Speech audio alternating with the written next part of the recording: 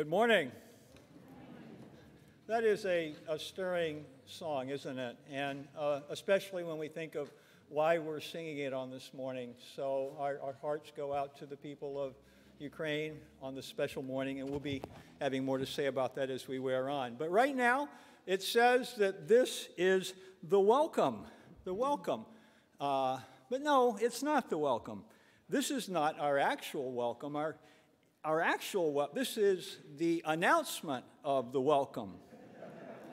The welcome that you're going to give one another later on during the fellowship hour. And we'll have a moment for an appetizer welcome in just a second. But welcome is certainly more than me standing up here and saying welcome. Welcome is when we build community, when we do a deep welcome. We have a little appetizer coming up. I'm going to ask you to stand and greet one another. But the full meal welcome, the deep welcome, that happens later on after the service. I sure hope you'll join us. That's where we gather together and get a chance to talk and form relationships. That's the real welcome.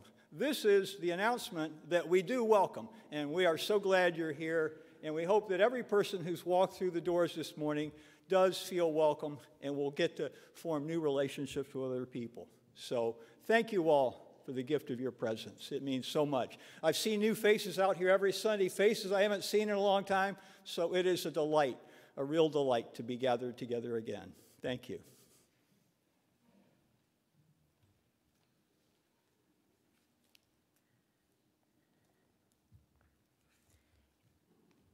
Edward Everett, American author and Unitarian clergyman, said, "I am only one, but still I am one. I cannot do everything, but still I can do something. And because I cannot do everything, I will not refuse to do the something that I can. And together, we can do so much." Please join me in saying our affirmation. Love is our doctrine. Compassion is our way.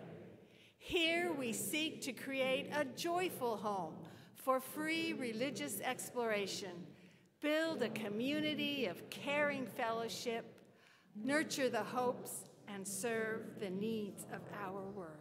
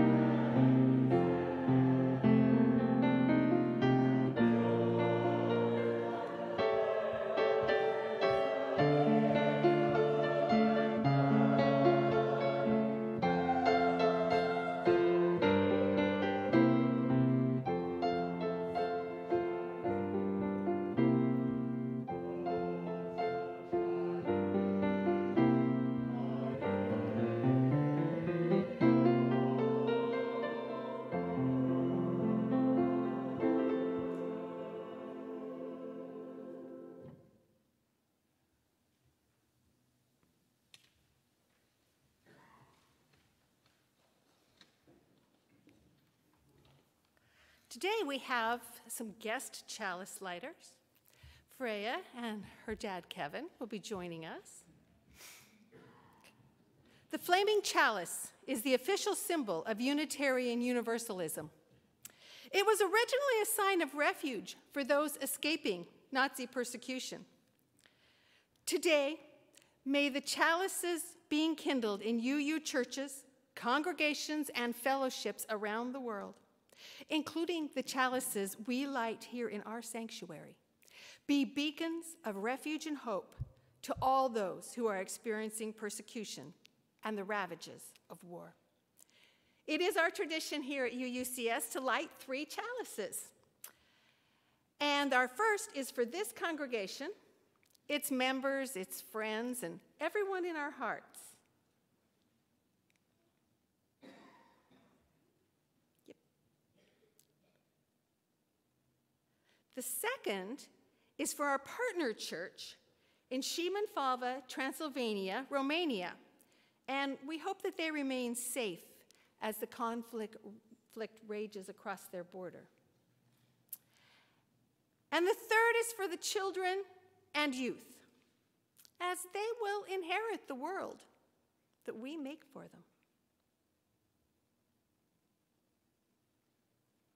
Thank you very much, Freya. You can just blow that out. Oh, it'll catch. Thank you. Well done. Please join me in singing The Flame into Life.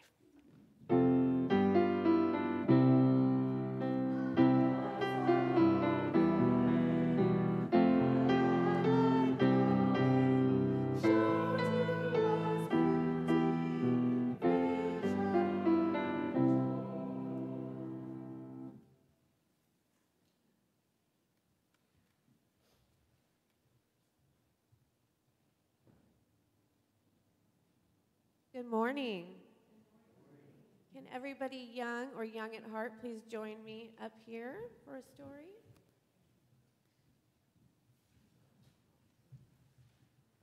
Today we are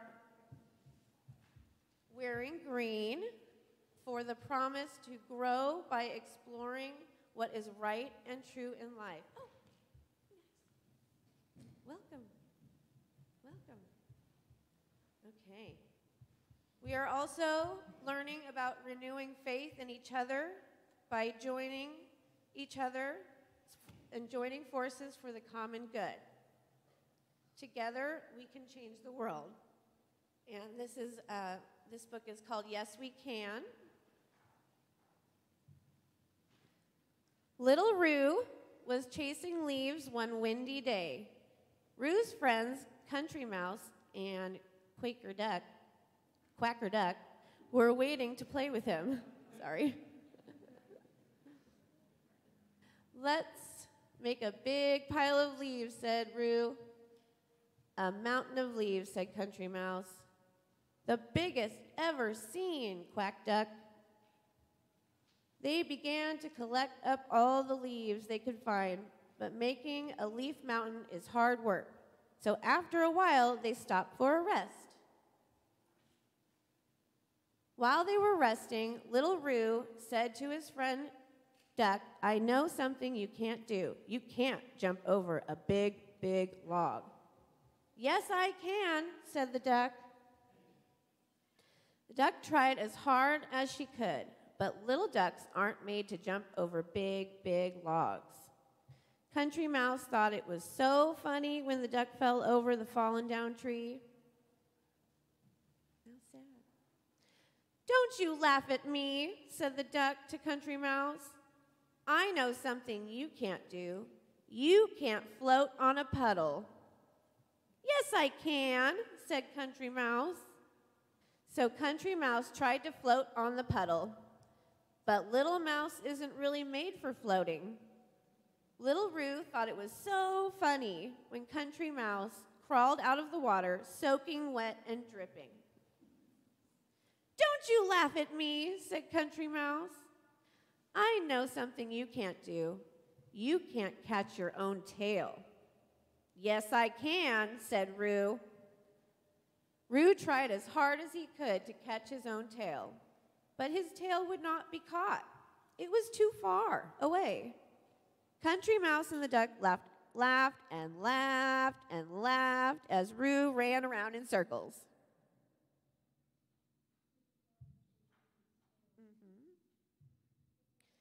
"Don't you dare laugh at me," cried Rue.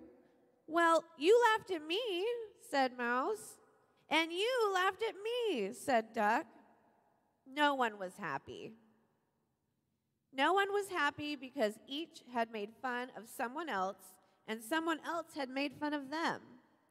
Instead of making the biggest mountain of leaves that anyone had ever seen, they looked as if they might all go home in a bad mood.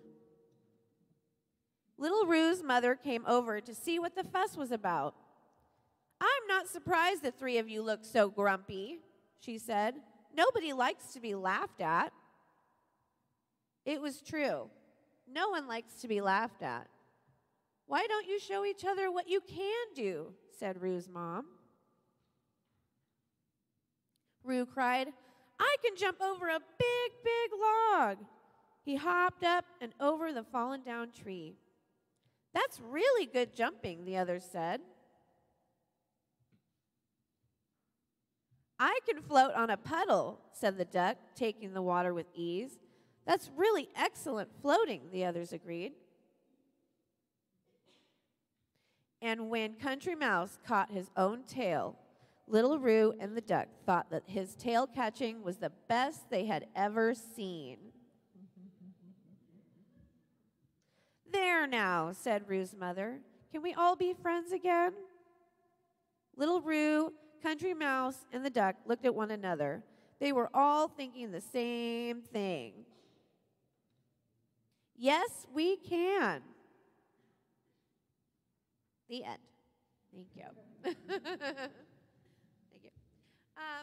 I wanted to let you know, any parents here with kids in the LRE program, we have a survey for you to fill out when you pick up today to sign up for Parents' Night. So if you would like to join us for that, we would love to have you. And yeah, just come find one of us and fill it on out. Thank you. If everybody can stand up in the center to make the love arch, we'll be on our way.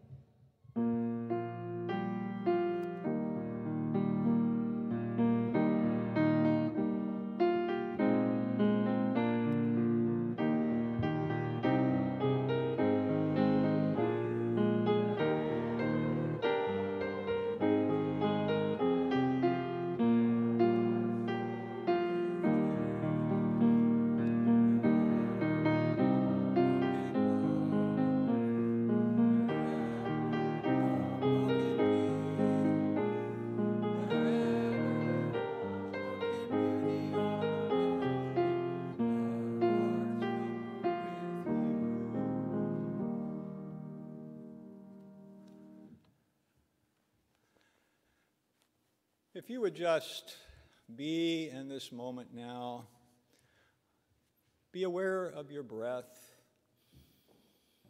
as it comes in and flows out. Just pause for a moment and be aware of the deeper, truer rhythms of our life.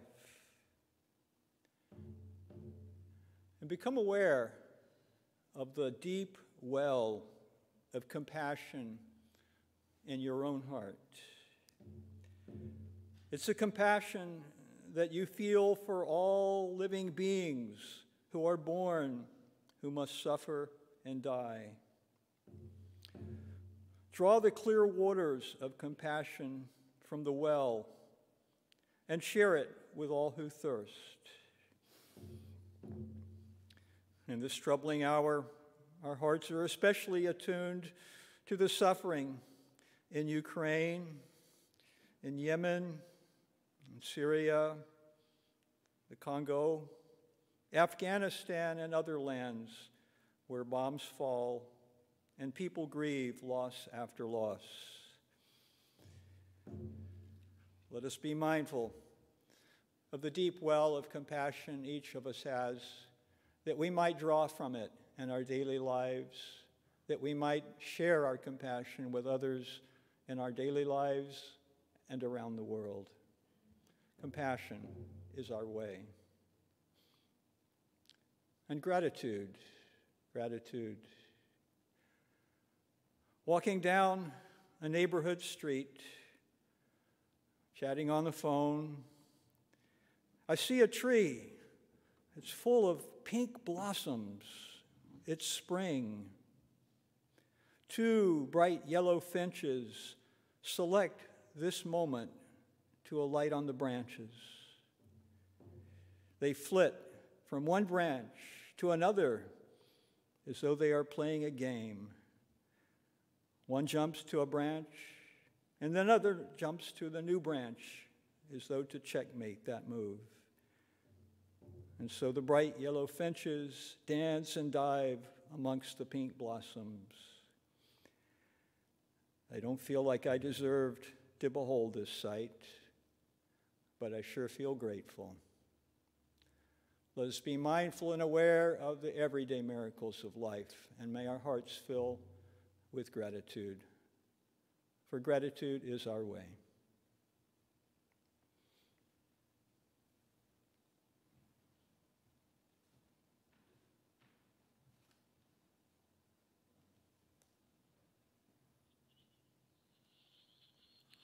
Good morning. I'm George Pitter. I'm your Lifeline Slate representative this morning. And the contact information for our group is up on the slide on the wall right now if you need to get a hold of us for any reason. I have one concern and one joy to read this morning. From Janet. Rental prices are prohibitive to single seniors. A frequent visitor is seeking a temporary rental. If you know of a private or shared space, please check the bulletin board in the hallway and contact Janet. And I have a joy from Ben Cavaletto. Lily Cavaletto turned 12 on Thursday. She had a slumber party in the fellowship hall Friday night with 5 of her friends. These kids grow up so fast I can't keep track. And I'd like to light one last candle for all the joys and concerns that weren't shared this morning. Thank you.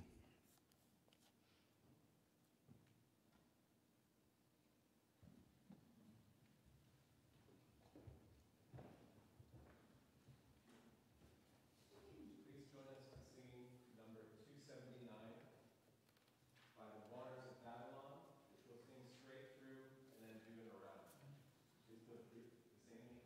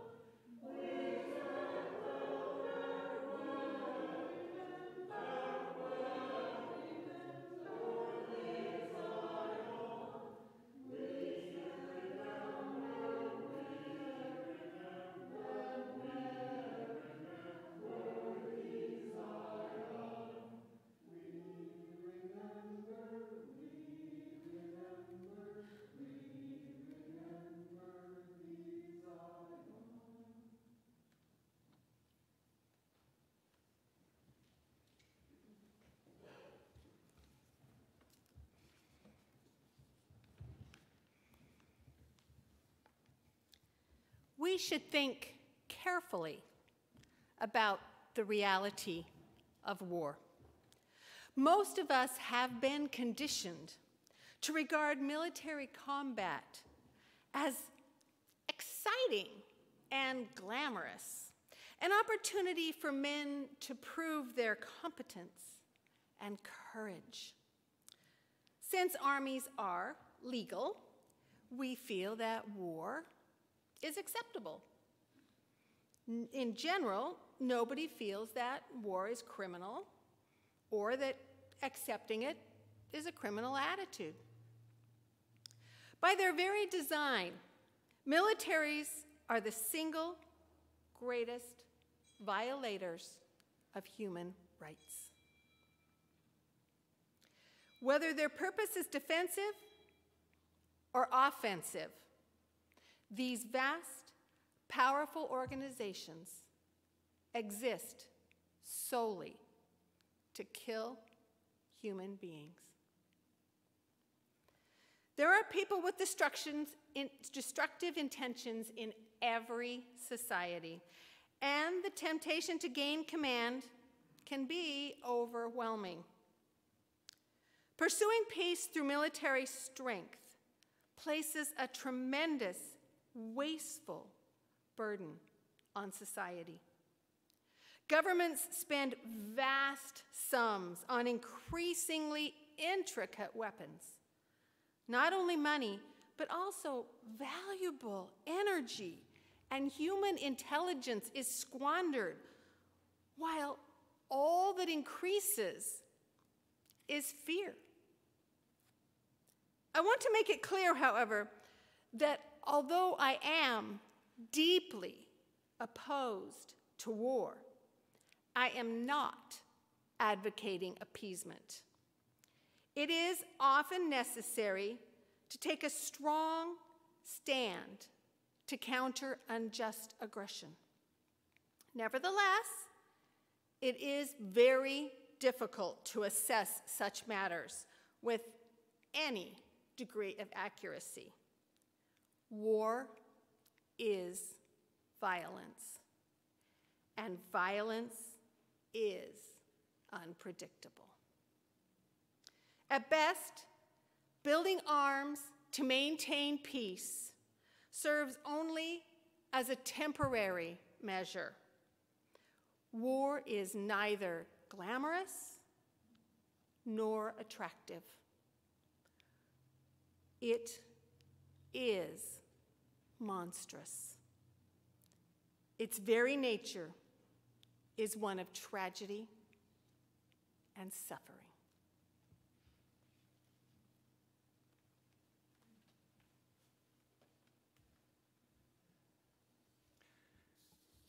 Thank you, Janet, for those words from the Dalai Lama. I'm sorry he couldn't be here this morning. Wouldn't that be great? We can use the presence of a lot of wonderful, peaceful people around us at times like this, and the voice of his wisdom is always something I listen to. I was thinking this past week, my mind drifted back many, many years to 1957.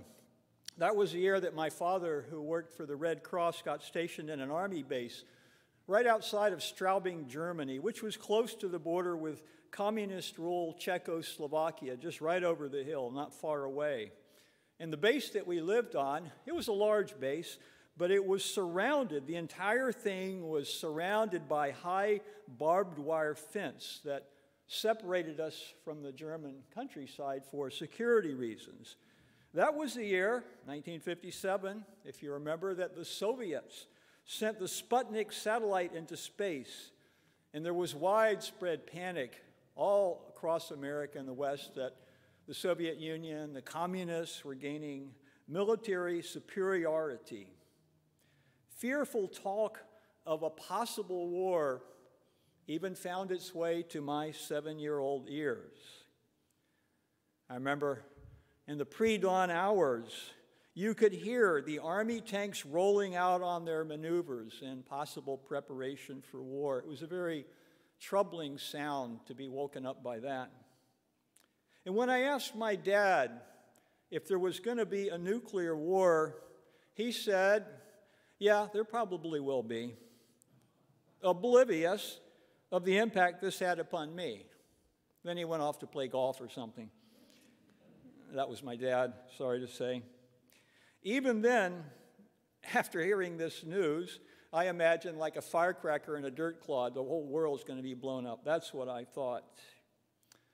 And then, just a few years later, during the Cuban Missile Crisis, it really seemed like a bomb might be headed my family's way.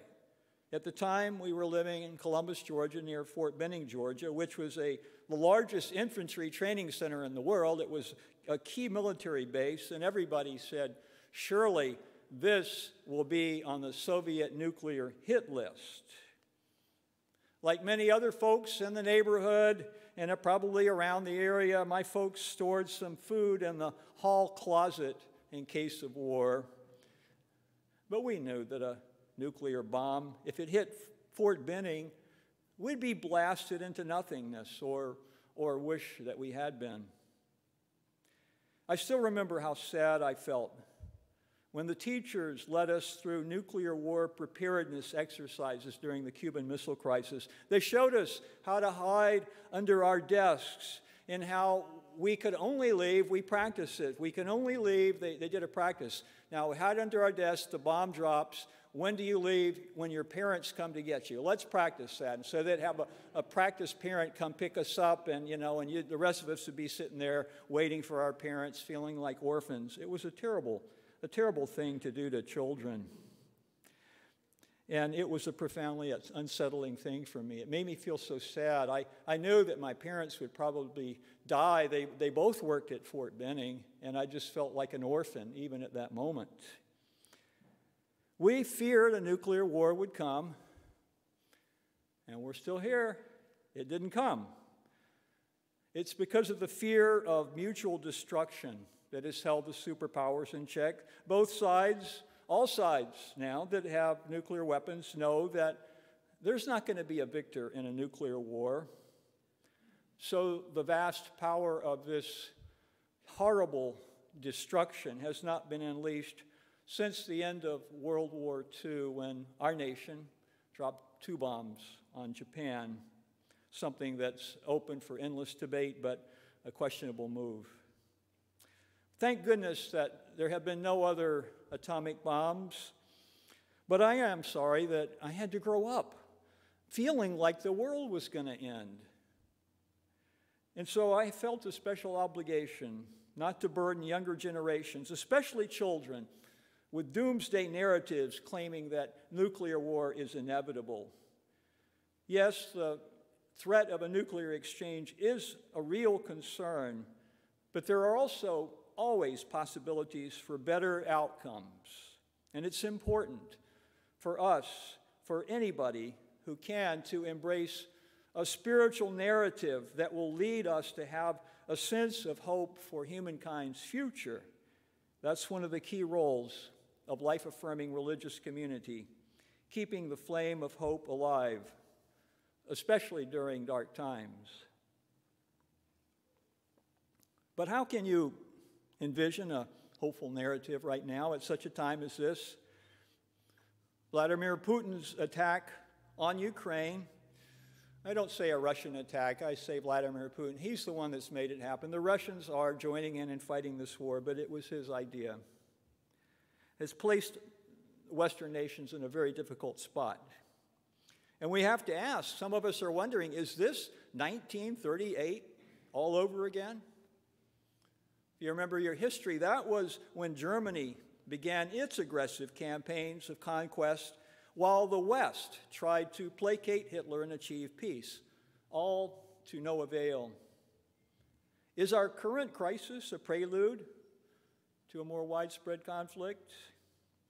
Or are we going to find a way to keep this conflict from spreading? Will the democratic nations find the strength to counter the alarming spread of authoritarian and totalitarian regimes around the world?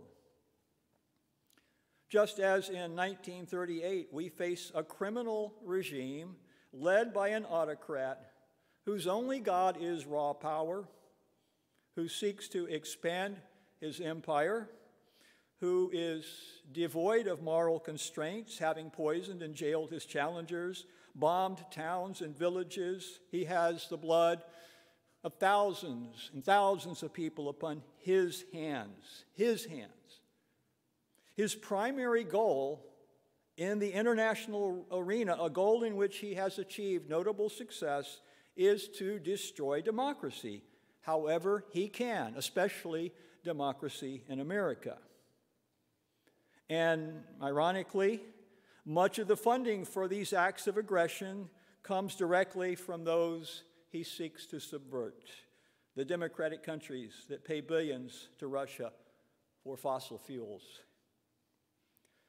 Putin believes, he really believes in authoritarian rule. He believes people are not capable of ruling themselves. They have to be ruled by a strong man, authoritarian. And if he is successful, I don't think he's going to be, but if he is successful in conquering Ukraine, this will wreck the international order. It will embolden other authoritarians around the world who are currently dismantling the democracies that enabled them to come into power in the first place. I'm talking about countries like India and Turkey and Hungary.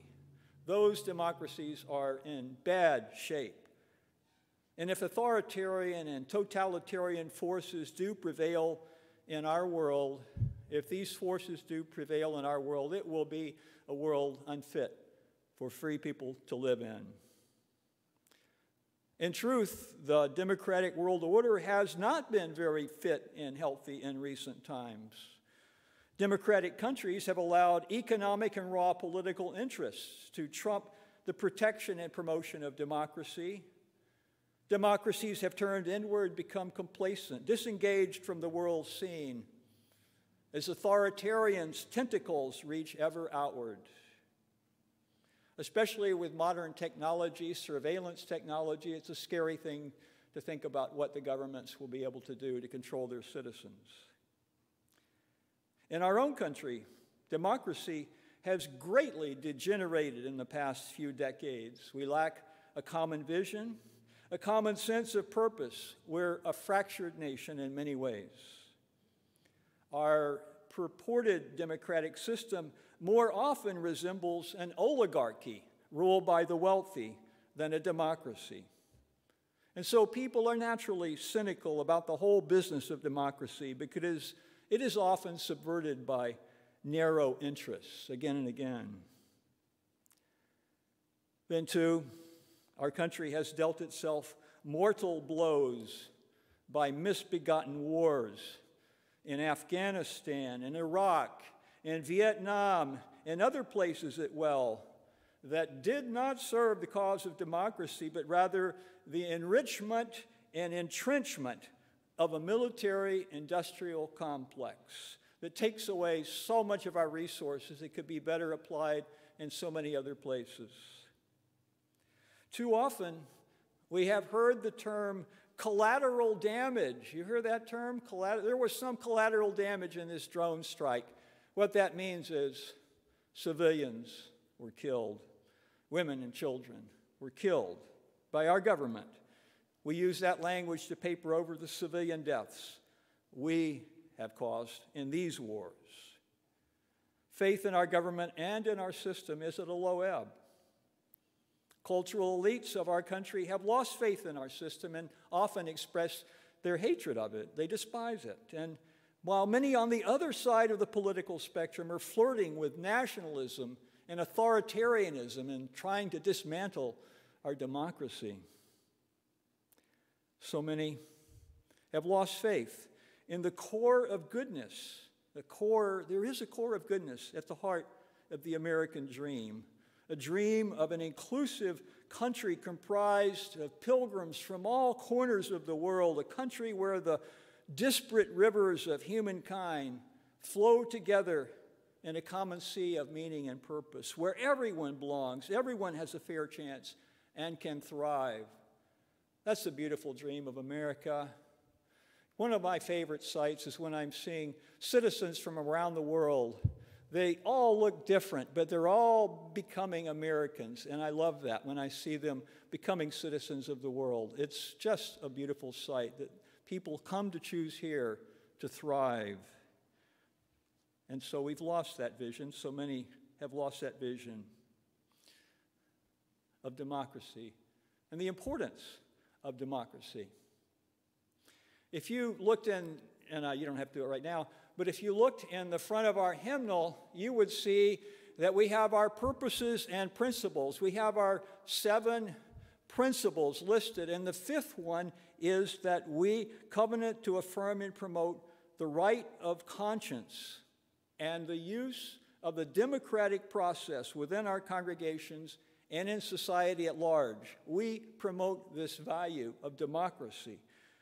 Why? Because democracy is a spiritual matter. It's a spiritual matter because when people are not free, they cannot be whole.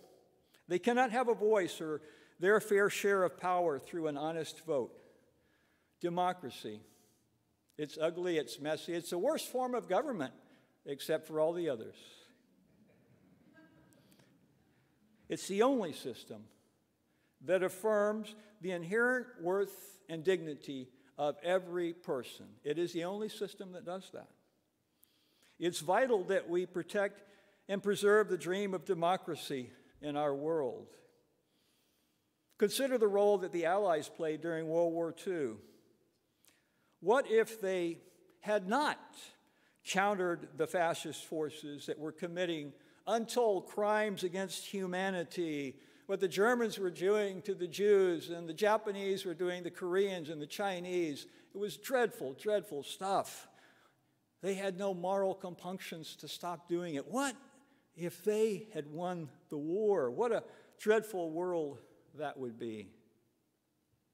But before the war, during the 1930s, during the gathering storm, the liberal churches leaned towards pacifism.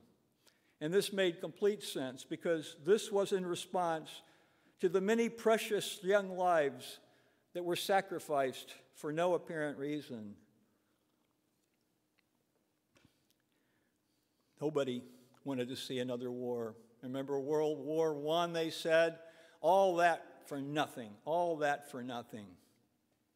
And so the churches were leaning pacifist. But there was one American preacher and theologian, Reinhold Niebuhr, who began his ministry as a pacifist, but then he took a more realistic look at the darker side of human nature, and he recognized, before many others did, that Hitler was a real threat. He was not a pompous buffoon.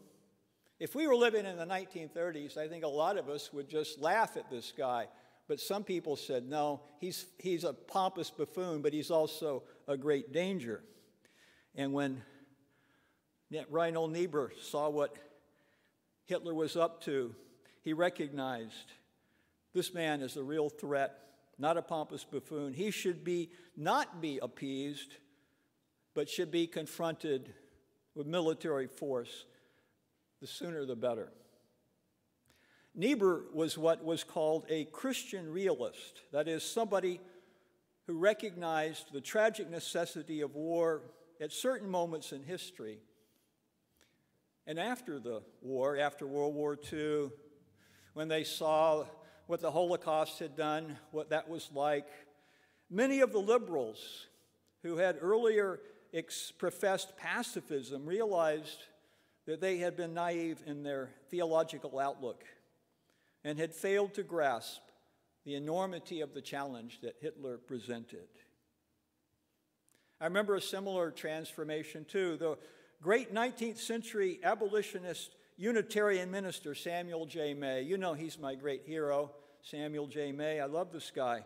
19th century abolitionist. He dedicated practically his entire life to helping for the eradication of slavery. And he underwent a painful transformation when the Civil War broke out because May was an avowed pacifist. He had nonviolently opposed the evil of chattel slavery for decades.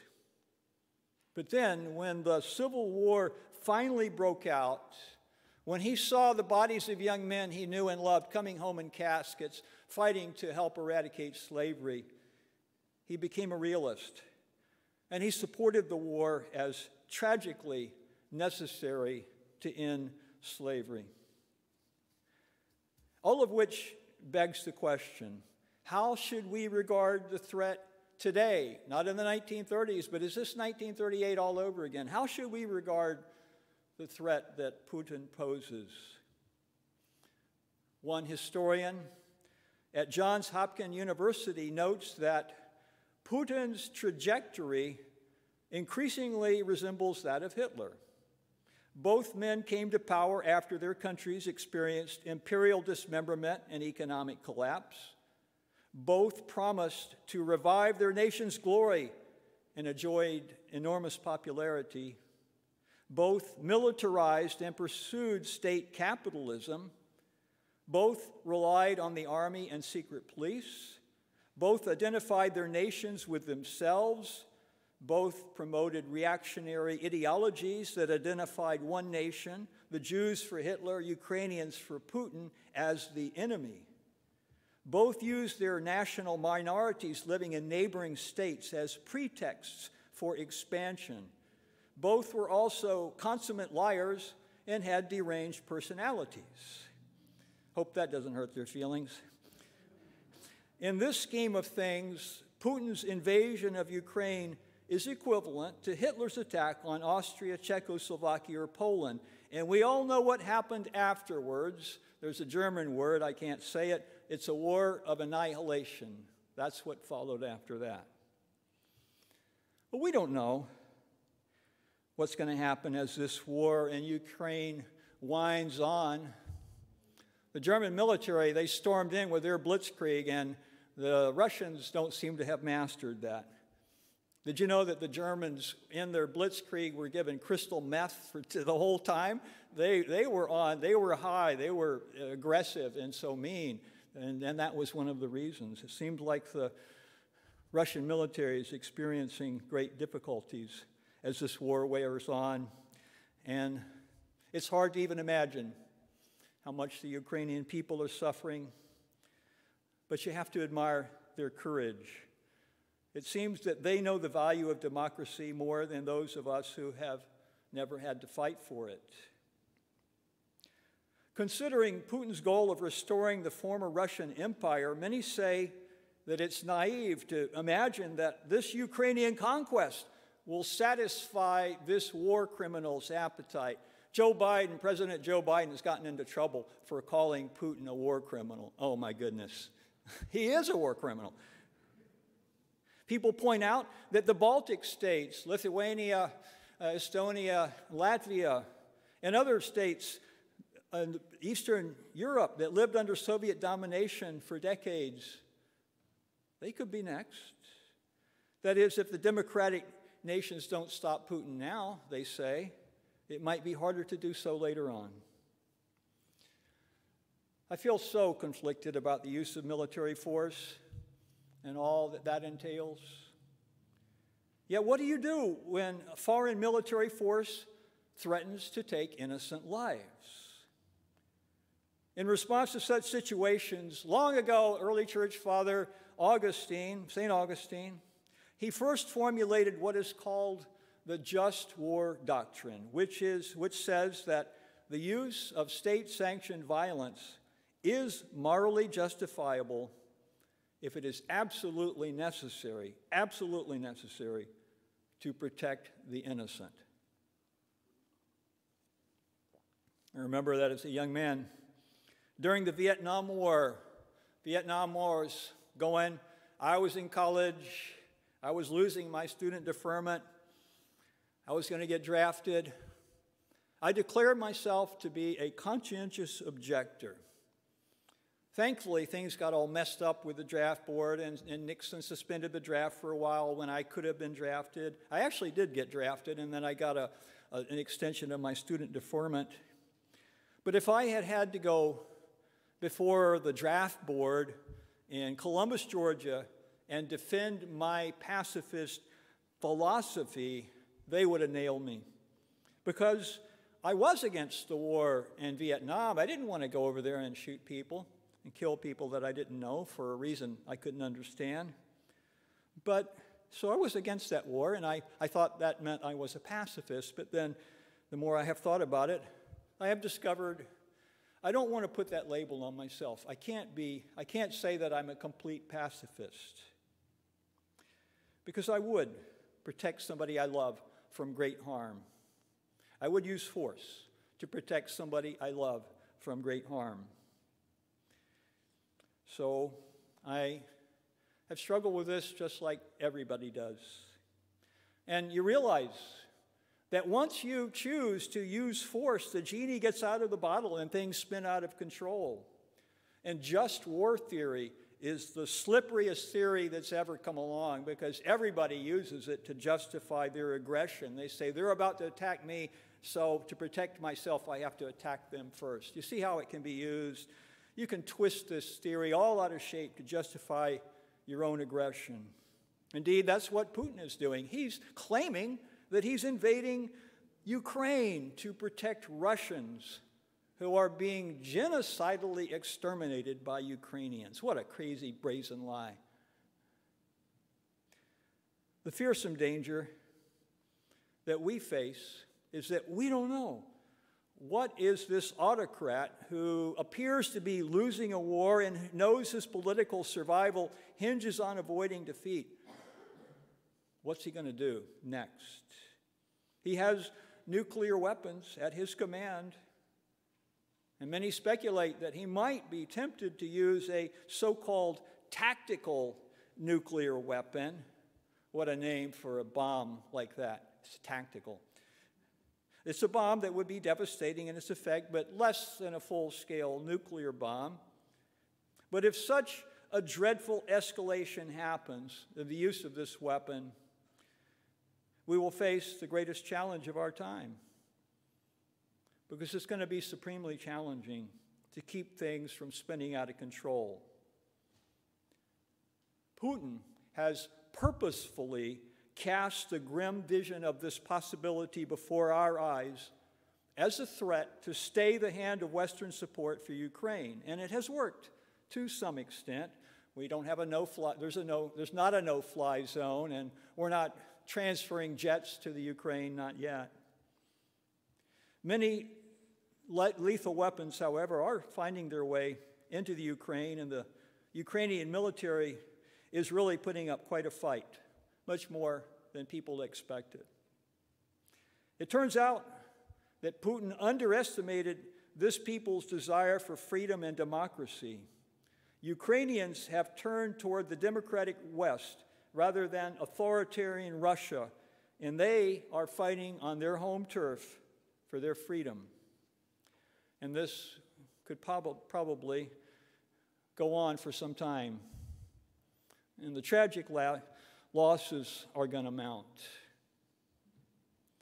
Just a couple of days ago, I saw some footage of funerals of young Russian soldiers. Their wives and their families were in tears as they wept over the caskets of these soldiers who had died. Untold numbers of young men who did not volunteer to fight for the twisted vision of a cruel autocrat have now laid down their lives, and more lives will be sacrificed. Meanwhile, Russian shells rain down on hospitals and other civilian targets in Ukraine, just as they rained down on the citizens of Syria that were bombed by the Russians to prop up a dictator, and just as they rained down on Grozny, Chechnya, until that town, Grozny, was reduced to rubble and became designated the most bombed city in the world. That's what the Russians do when they want to take over a place. They just bomb the hell out of it. How many Ukrainian children have died? We've seen those bombs hitting hospitals, killing children. How many people have lost everything? Given Russia's shocking record of violence, we can expect similar levels of destruction as we saw in Chechnya to also happen in Ukraine. I just heard yesterday something really alarming. They said that the Russians are now beginning to use hypersonic missiles to knock out any target. Missiles that fly so fast that they can evade all radar detection. This is the first time, to my knowledge, that such weaponry has been used in war, and it's a dangerous escalation. And we have to wonder, how much further are things going to get out of hand and escalate? Well, I obviously don't have the answer to that. I can't get inside Putin's calculating mind, and you wonder, is he cruel and rational or cruel and irrational? Those are the two choices, really. Even the most high-level foreign policy experts don't know how far he's going to go. Perhaps Putin himself doesn't even know how he will act under duress, the duress that will come as his aggressive war begins to fail. Welcome to life in the world with nuclear weapons. Bad actors have their hands on nuclear buttons, and the list of bad actors with nuclear weapons threatens to grow larger, irrespective of what Putin decides to do. And it's a threat that we will continue to live with, just as we have lived with it since before most of us were even born, for many decades. We are living in a time of uncertainty. It feels like, to me, sort of like another variation of the Cuban Missile Crisis, which, if you remember, who remembers the Cuban Missile Crisis? Yeah. How many of you survived the Cuban Missile Crisis? I like that. I like that. We all survived the Cuban Missile Crisis. And I think we're going to survive this too, I believe in my heart, for several reasons. First, just military calculation. As shocking as was his invasion of Ukraine, I think Putin will realize that first use of a tactical nuclear weapon would bring about his own eventual destruction.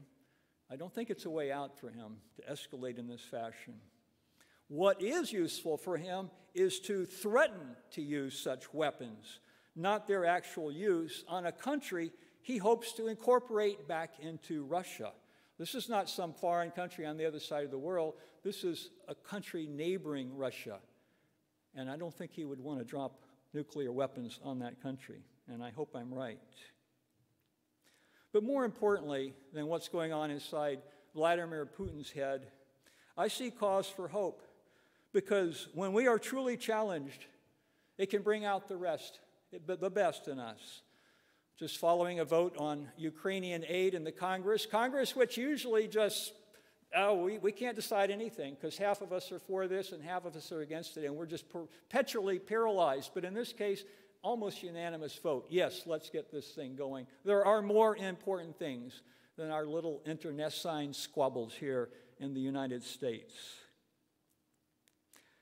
Years ago, such a threat, remember?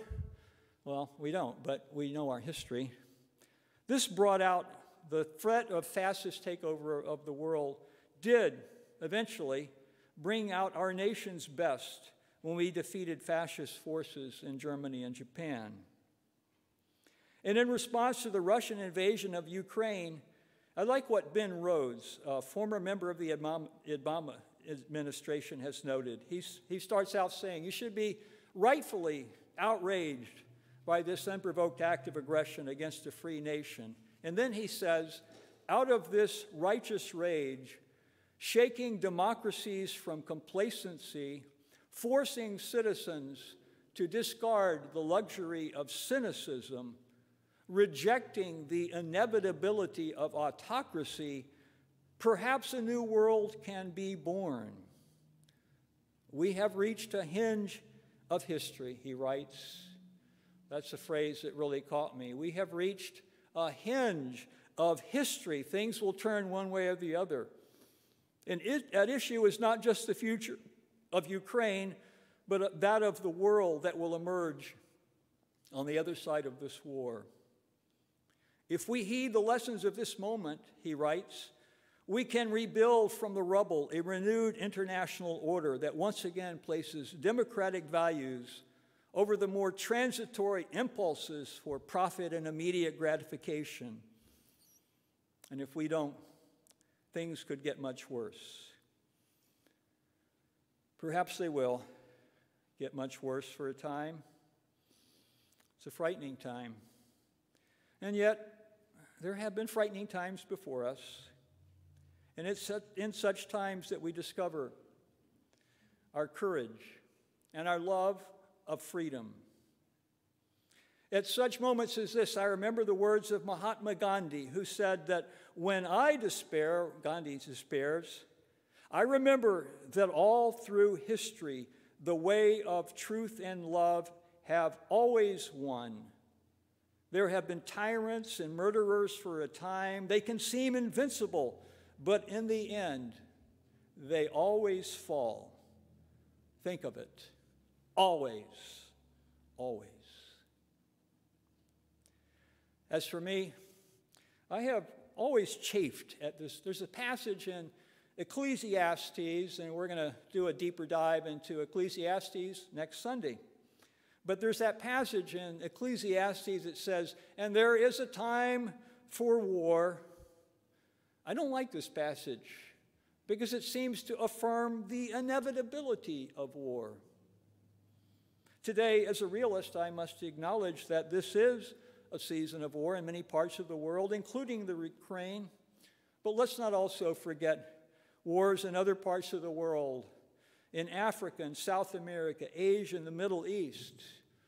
The brutal war in Yemen is the one that's been catching my attention for the past several years. So much suffering in that poor country.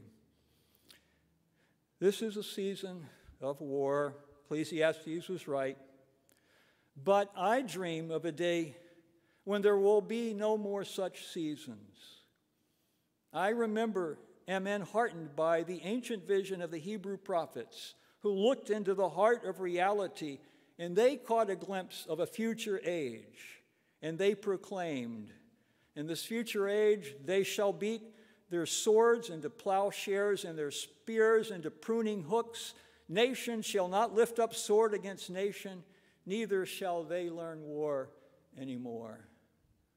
May it be so.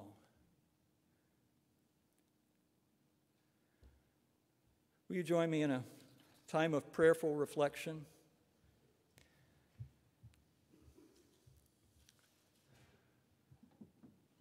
We live during perilous times,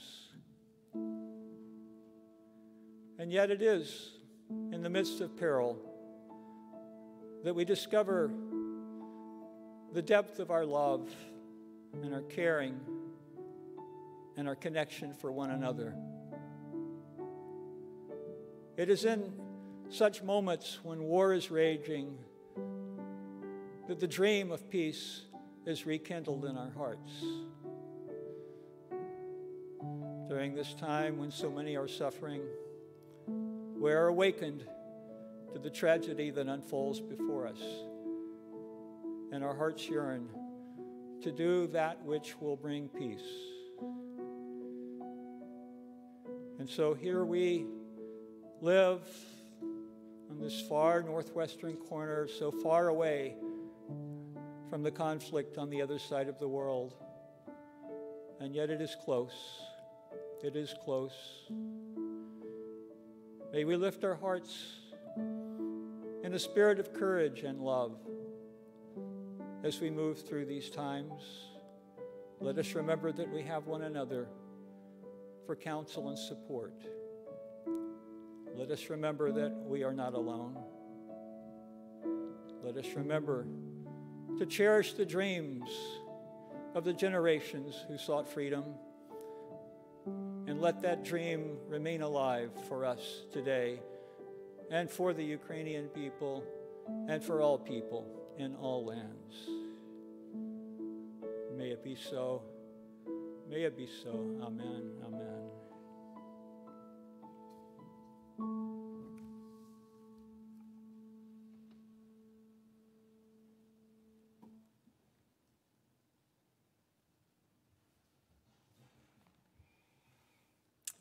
Each week, we ask you to offer your financial support to this compassionate community.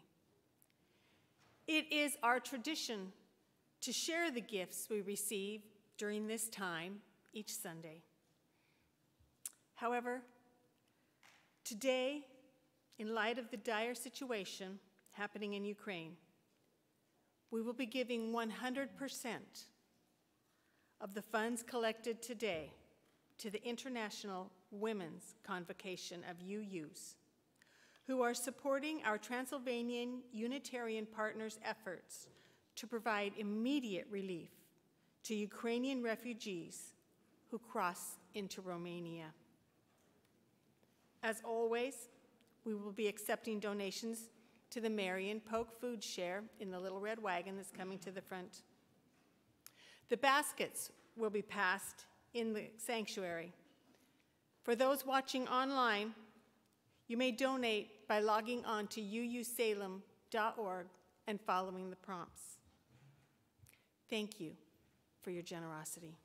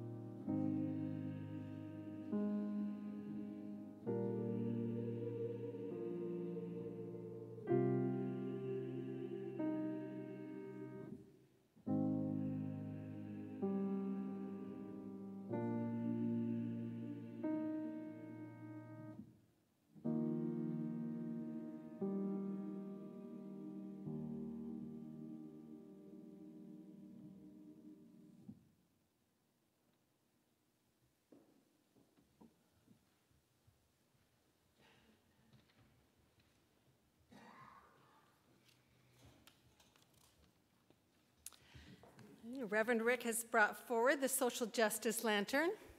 As most of you know, we light this lantern each week from our community chalice.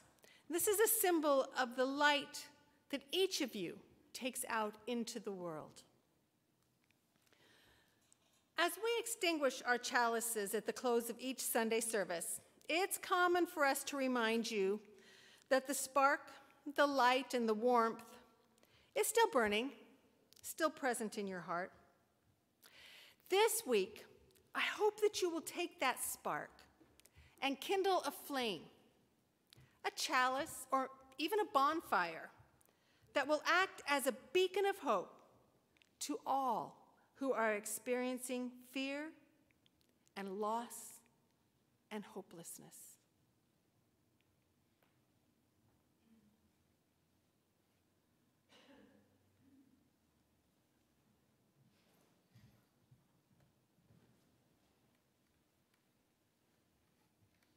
Hello. I've been invited to take 2 or 3 minutes of your time to talk about what the church means to me. I'm glad they gave me a clear limit because I could go on a lot longer than that. I do respect your time, and I spent as much time editing as I did writing. If you need to stand up and stretch, I know you've been seated for a while. I can talk right over you. Good morning. My name is Ben Cavaletto. I've been a member here since the fall of 2015. Right now, I'm the chair of the Lifespan Religious Education team. I'm a coordinator for the men's group, and I'm accepting a nomination to join the board of directors this July. But back in 2015, I wasn't part of any teams. For the first 4 years that I attended here, I came as a person in need. My children were then 5 and 3 years old, and my work of supporting my family and nurturing my marriage came with a lot of stress. I needed community, and I needed support, and both of those I received here in abundance. I remember the first Sunday we attended when I was warmly greeted by Johnny and Laura Lynn. Reverend Rick talked about the welcome that's coming for you. We made friends with a handful of other families, and within that first year, the 4 of us were attending family outings at the park, a barbecue by the pool, playing party games in the living rooms of our new friends. Church services felt like an hour of retreat for me. It really helped that I knew my children were enjoying themselves among trusted adults, and that my kids enjoyed being here, lighting the chalice, eating coffee hour treats, playing with new friends, singing songs, and making art, and hugging people who were excited to see them here each week. During the service, I appreciated the music, the ritual, and the inspiration to be more and to give more of myself to others. I remember wanting to volunteer more and to give more, but not feeling that I had much more in me. I shared this desire with others, and people told me it was okay. Things happen in their season. So during the first 4 years of attending, I volunteered the bare minimum in RE, and I didn't join any teams. Instead, I got moral support from Lifelines and from Compassionate Connections. I attended a Soul Matters group to spend time with other adults. I joined my first UU men's retreat, where I met Steve Rosen and began a very important friendship, filling a void that I had for a close male friend. Thankfully, in the last 2.5 years, I've had a lot more ability to give. I joined the LRE team because I wanted there to be a strong teen program for when my kids were old enough.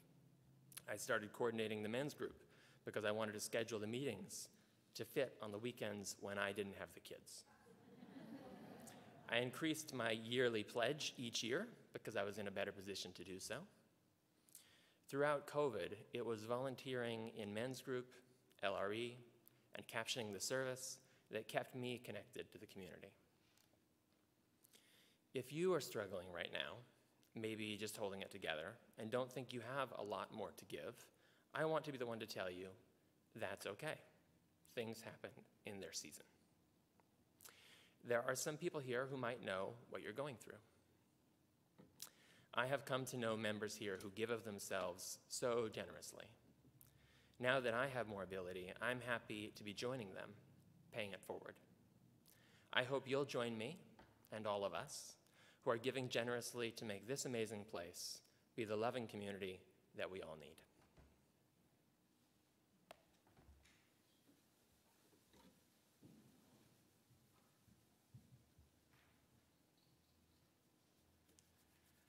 You rock, Ben Cavaletto. We love you so much. We're so grateful for all you offer us in our congregation. I had a question for the choir. Are you guys receiving new members, or are you full? Or would you be willing to accept new members? Okay. So you guys were so beautiful this morning. It was so good to hear you. And I just want to remind the rest of the congregation that singing is good for your spiritual health, and it's good for our spiritual health to hear it. So if you're thinking you might like to join a choir sometime, go up and talk to them, and they say they have some openings. So let's remember that. I'm also going to announce a class that we have coming up, or an experience, a 4-week experience. It's called Starting Point. It's for newer people in the congregation, but if you've been around a long time, hey, you could join it too. It's going to be starting on April 3rd, 10th, 17th, and whatever comes after that. I don't know my math. But anyway, all those 4 Sundays in a row. And from 12 to 2, we're going to meet here. We're going to have lunch. There'll be child care provided. We're going to get to know one another. We're going to get to learn about this religious tradition that gave birth to this congregation and our own personal stories as well. So I hope we have a chance to do that. So I forgot to do something earlier in the service, and it just occurred to me. I want to do it right now. Would you guys, everybody, just sort of stand and greet one another for a second? And then I'm going to stop it, and we're going to go back to, we're just going to insert as though that happened earlier. So just take a moment to say hi to the people around you.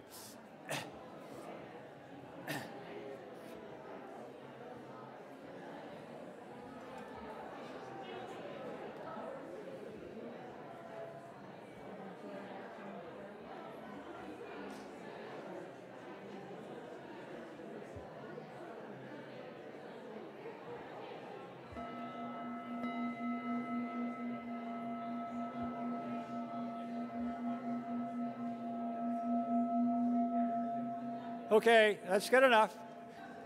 This is just an appetizer, not the whole meal. This is an appetizer, so you'll be energized to get to know other people during the fellowship hour. I hope you will have a chance to have a significant interaction with people during that time. So there are other things happening in the community, so please do look at the website and figure out where you can fit in. There's lots going on here, but I especially wanted you to know about that class that will be starting soon. So that's it for me. Thanks.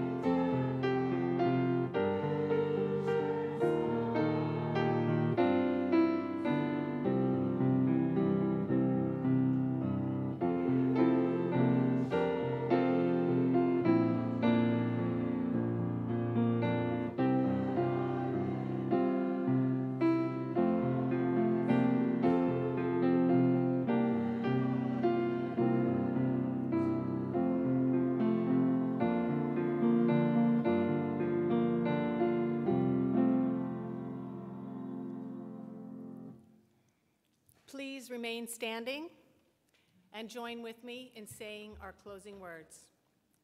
May faith in the spirit of life, hope for the community of earth, and love for the sacred in one another be ours now and in all the days to come.